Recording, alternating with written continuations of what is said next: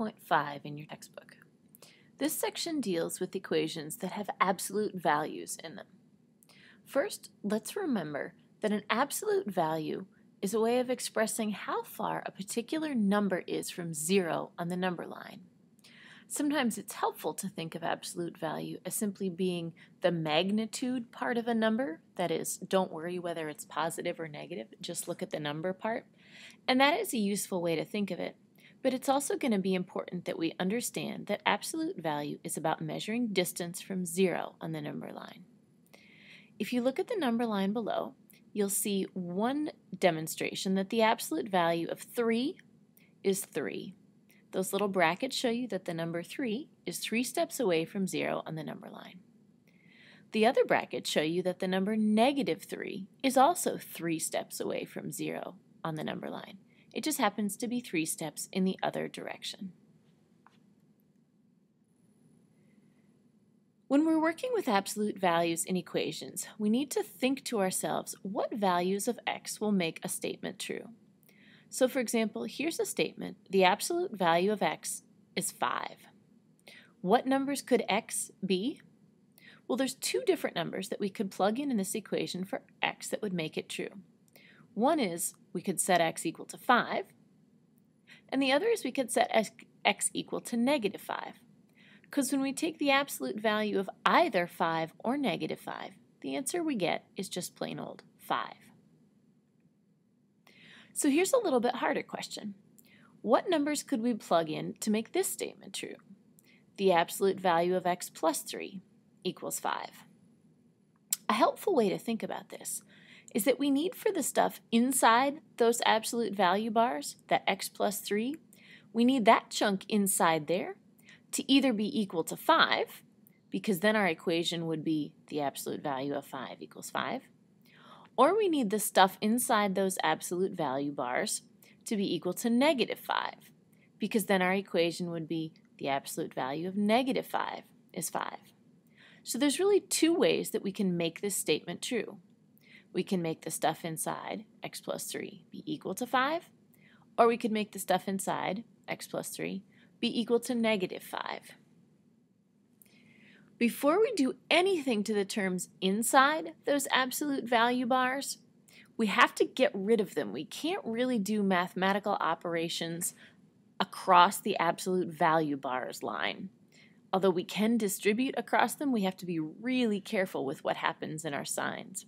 So what's easiest to do is to rewrite the absolute value statement above as two separate equations, because there's two separate ways that that absolute value equation could be true. The first is that x plus 3 could be 5. That's simply saying the stuff inside the absolute value bars could be equal to 5. The other is that we could say x plus 3 has to be -5. That's just a way of saying the stuff inside the absolute value bars could also equal -5, and the equation would be true. Now we have these two separate equations, x plus 3 equals 5 and x plus 3 equals -5. There's no absolute value bars in either one of them, and so we can do our balanced operations in order to find out what values of x make these two equations true. To have x plus 3 be equal to 5, x would have to be 2. To make x plus 3 equal to -5, x would have to be -8. So these two values, x equals 2 and x equals -8, are solutions to the original absolute value equation up above. Let's look at a little bit more complicated example now. Here we have the equation 3 times the absolute value of 2x plus 5, all of that minus 11 equals 4. Before we do anything else, we're going to need to figure out how to get rid of those absolute value bars. The first thing we need to do is to isolate the absolute value chunk of this equation. So we want to get that absolute value chunk all by itself. To do that, I'm first going to add 11 to both sides of the equation. Notice I'm not adding or subtracting anything to the inside of the absolute value bars. I'm simply working with stuff that's outside of them right now. When I do that, I get 3 times the absolute value of 2x plus 5 equals 15. and I divide both sides of the equation by 3 to get 2x plus 5, and take the absolute value of that, equals 5. Notice that now what I have on the left-hand side is the absolute value chunk. It's just the absolute value of some stuff equals a number.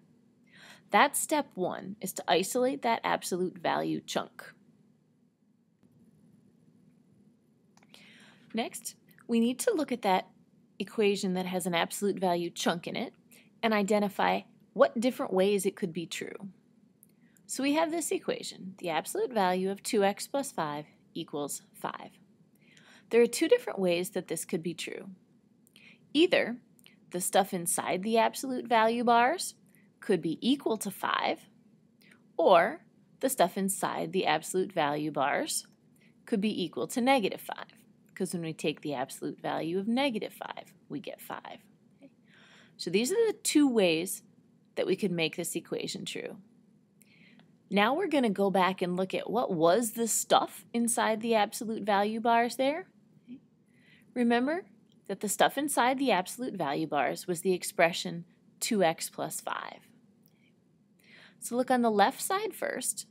Either 2x plus 5 has to be equal to 5, and we can solve that expression. We'll subtract 5 from both sides. We'll get 2x equals 0, so x must be 0.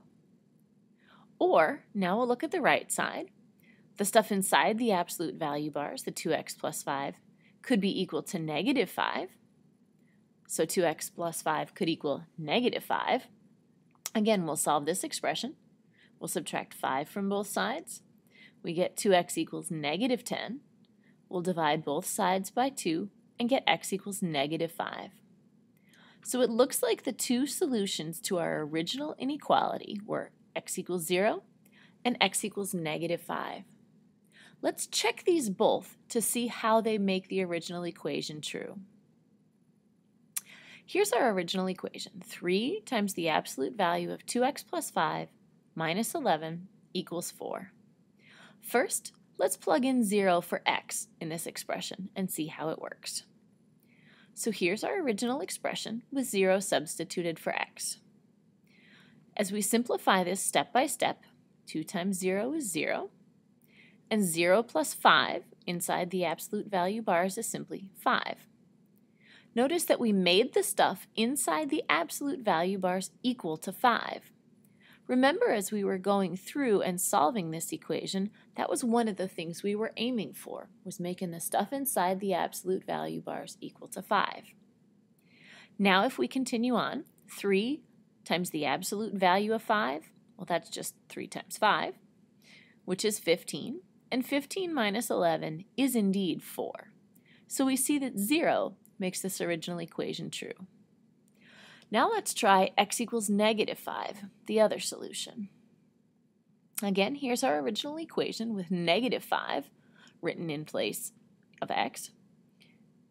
2 times negative 5 is negative 10.